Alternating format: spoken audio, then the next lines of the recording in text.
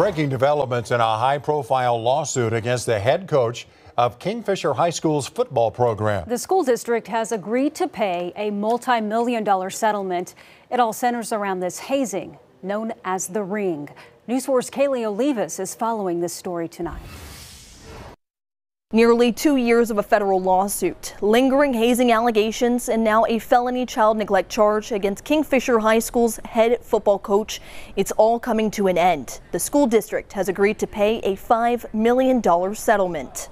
A whirlwind of federal case proceedings and evidence from this alleged coach-sanctioned brawl called the Ring, which head coach Jeff Myers admitted to knowing about in a deposition.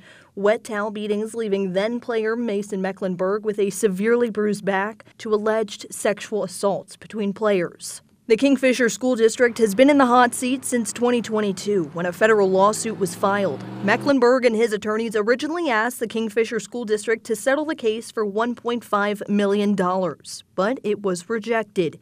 Then the settlement offer increased to $5 million. The district let it expire and the offer was upped once more, but discussions were kept behind closed doors. Fast forward to Thursday, and a settlement of $5 million has been offered.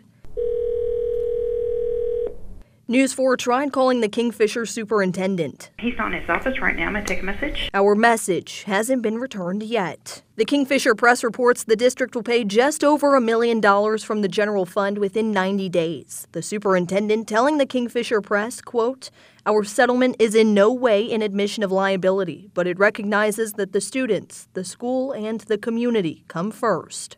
The lawsuit isn't covered by liability insurance, so the remaining $4 million will be paid from the district's sinking fund, meaning it falls on Kingfisher families over the next 3 years. In Kingfisher, Kaylee Olivas, Oklahoma's News 4. Part of the settlement includes Coach Jeff Myers be fired.